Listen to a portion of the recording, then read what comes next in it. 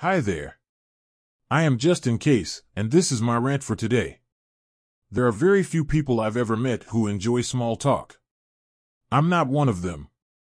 I like to have interesting conversations with people I've never met before. So on some level, small talk is a necessary pain in the axle. The point of small talk is to get out of small talk as quickly as possible. There's something of a game to small talk, and that you can get good at playing this game. There are conversational tactics that you can practice and master that make it easier to open a conversation. You have to guess what interest the two of you have in common, but you just don't know what it is yet. Assuming the shared interest is there will help motivate you to search for it, which will obviously help you to discover it. So assume that you and your conversation partner have an authentic shared interest and that this authentic shared interest is discoverable. The best way to do that is to be a generous communicator. What does that mean? Being a generous communicator means giving your conversation partner several opportunities to progress the conversation in each exchange. So for instance, if someone asks me, "Where are you from?" I could answer, "But that's just a factual piece of information." I'm kind of forcing my partner to do a lot of the work that is already starting to feel like an interview.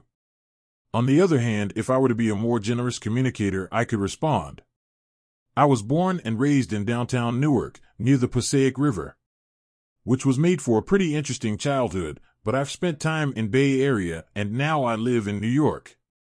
In this response, I've given so many pathways forward. I mentioned 3 different places. I was open to discussing my childhood experiences and left an open question with respect to my future plans, and if none of that was interesting, they could ignore it and just talk about themselves.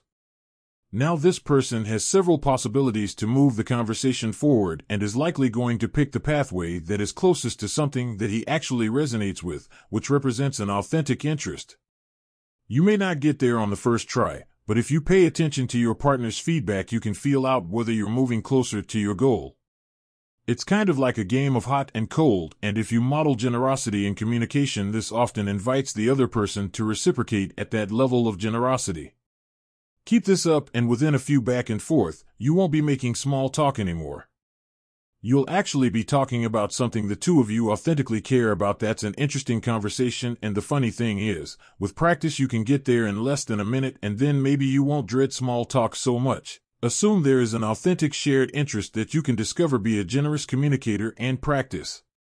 Thank you for listening.